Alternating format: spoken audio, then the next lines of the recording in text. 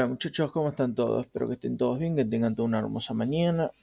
La fábrica de aviones y Invap también firman un nuevo convenio para impulsar las cooperaciones tecnológicas y comerciales. Estamos hablando de la fábrica de aviones Fadea y Invap firmando un convenio en el marco de cooperaciones durante las recientes visitas de las autoridades de Fadea, la empresa argentina de alta tecnología.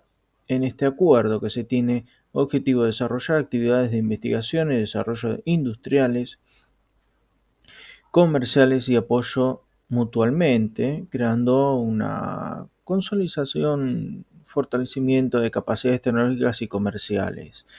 En el convenio incluyen la identificación de posibles proyectos estratégicos de cooperación en el desarrollo de nuevos productos, en el cual el comercializaciones, productos actuales, mucho producto, comercialización y producción y todo, mucho de lo mismo.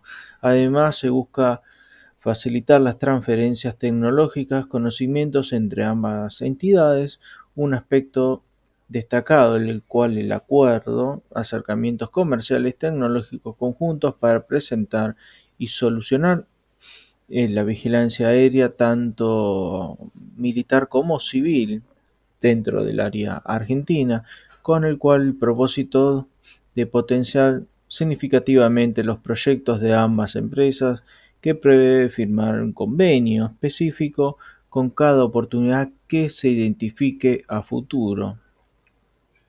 Estos acuerdos específicos establecen los niveles participatorios de distintas áreas dentro de Fadea e Invap, asegurando una colaboración efectiva y una estructura firme.